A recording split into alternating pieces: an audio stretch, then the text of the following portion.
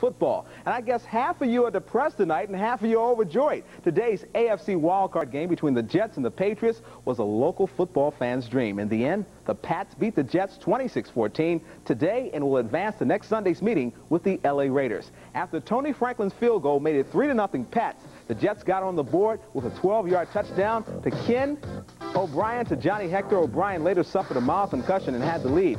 That was the start of the Jets' problems. Back-to-back turnovers gave New England the lead. This interception by Fred Marion set up this Tony Eason touchdown to Stanley Morgan, 13-7 at the half. In the third quarter, New England exploded for 10 points in 15 seconds after Franklin field goal made it 16-7. Hector was hit by Johnny Rimberg on the kickoff return and coughed up the football. As the Jets stood around admiring the hit, Rimberg scooped up the loose ball and marched 15 yards for the score.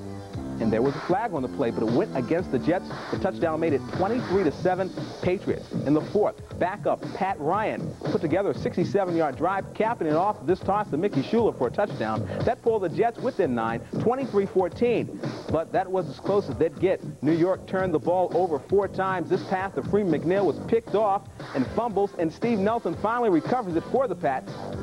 3 of those turnovers for the Jets included a field goal. 3:13 left. Tony Franklin hit 4 today to tie a playoff record. The Pats win it 26-14. Now let's go to Bob. The other is because they throw Gatorade on their coat. But the third thing is that offensive line has really come of age. They really deserve a lot of credit. I'm talking about the deal where they dump the stuff on you. He's getting a double bucket there. Oh, yeah. You got the water and the Gatorade. Yeah, but when you have 6 times by the Bears defense. Meanwhile, the Bears quarterback Jim McMahon was busy throwing 2 touchdown strikes to Dennis McKinnon in the third quarter en route to the Bears' 21-0 destruction of the Giants. 3-0 Nordiques as they held on to beat the hapless Rangers 5-4. And our own New Haven punter Sean Landeta said a gust of wind blew the ball away from his right foot. The shank was scooped up at the Giants' 5 by Sean Gale. 7-0 Bears. Gale's first touchdown since high school.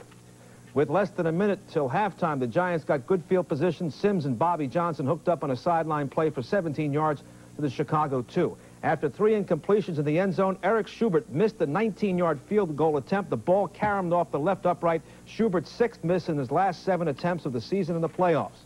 More pressure on Sims in the third quarter. This sack by Mike Singletary stopped the Giants on downs, leading to the Bears' second score. 3rd and 8 at the Giants' 23. Jim McMahon throwing against the wind. He was short, but Dennis McKinnon fooled Elvis Patterson for the touchdown catch, 14-0. Later in the third, McMahon found tight end Tim Reitman all alone, no coverage. A gain of 46 yards to the Giants' 20. The next play, McMahon to McKinnon. The 20-yard touchdown made it 21-0. McKinnon burned left cornerback Elvis Patterson for 2 touchdowns.